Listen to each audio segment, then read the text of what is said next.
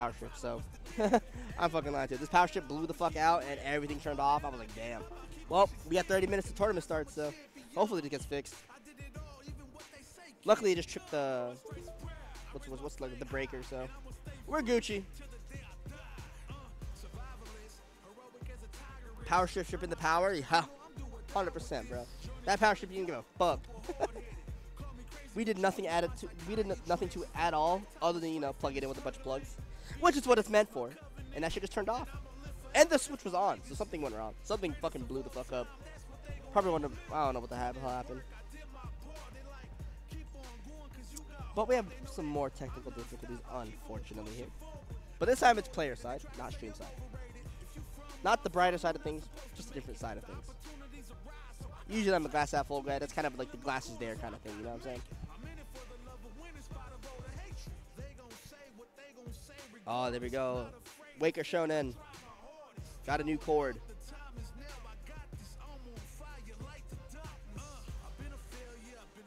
I've been a failure, I've been a success.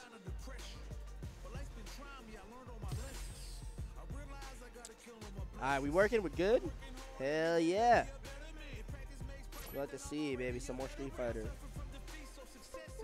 Oh! Only one Windows noise? That's a good sign. I think we're Gucci. I think we in there. Alright. Ryu versus Ken, Iceman versus Waker. A tale as old as time. It's kind of tell that you read like on murals and like cave walls. It's Ryu and Ken.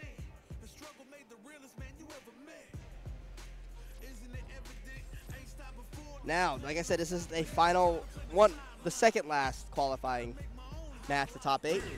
This is on the loser side. So one of this will move into the loser's top 8. And unfortunately for the loser, they are sent home. Let's see what we got here. Waker trying to redeem himself from that I was gonna say crucial loss against Crucial. And that's some shit. The Iceman going in strong off rip. Yeah, chuck that plasma. This is what we like to see. This is what the Street Fighter everyone thinks they want.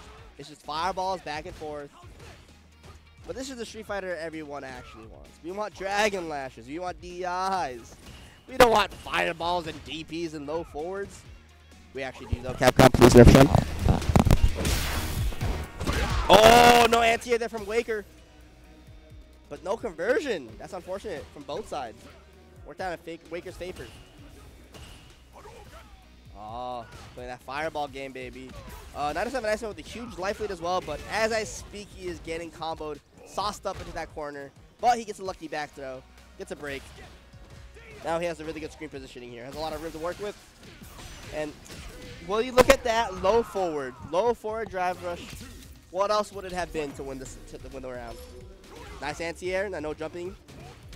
This is the Shoto matchup, baby. You can't jump on either of these players.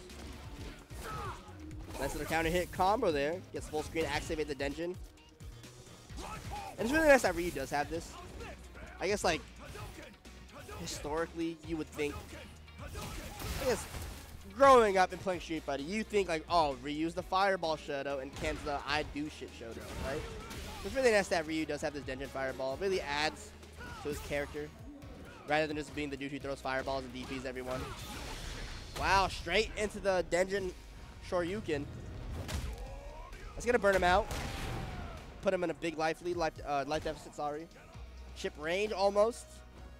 Wake has to fight hard through this one. This is gonna be a hard-fought victory if he does win, but he's just getting chipped out there by the ES Hashigekis. 907 Iceman pulling up 1-0 over Waker right now. We're going straight back into it. No breaks needed. Waker's in the zone. Nice. It's the card combo all the way to the corner.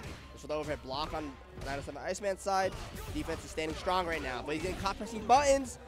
Drop the frame check. The backdash on the throw in the corner was crazy. Nice anti-air crouch fierce. Doesn't overcomplicate things. Ah, jumped in on the DI. That's going to be big damage there for 907 Iceman going low. And, oh, once again going low. EX Tatsu doesn't follow up. Now it's one more hit, gets for game overhead. 907 Iceman, one match away from qualifying in the top 8 loser side of Street Fighter 6 here. Show me him is 2. Waker's trying to find his way back in. Nice whip punish down the roundhouse. Gonna go all the way to the corner. What the see what I mean, bro? What is that? That's a situation where it worked out in his favor. I mean, they always work out in his favor. But that was a situation where I'm like, you have to only be able to react to that or know that's gonna happen. You can't just like see that happen. Like, oh, I know the answer to this situation. Oh, big whip punish here. That's actually gonna kill Ryu damage. And just like that, Waker gets knocked out by 907 Iceman right outside the top 8. Shoutouts to Waker. I know it's a disappointing loss for him, but he tried his damned hardest. And shoutouts to 907 Iceman making top 8 loser side. He's in Alaska, born and brewed man, but he's from Spain now. All the way from motherfucking Spain, baby. Oh, don't tell me this is our loser side match. These are the brothers in arms. This is Cheech and Chong. We got Cheech and Chong killing each other here for top 8, bro. We can't do this. It's another team kill. To be fair, that's always a team kill. We're off in the same fucking place. 40 minutes apart from either way. But these are like the Wasilla boys from back in the day. This one hurts. This one hurts. This is like watching Civil War. Except they don't get together at the end. One of them is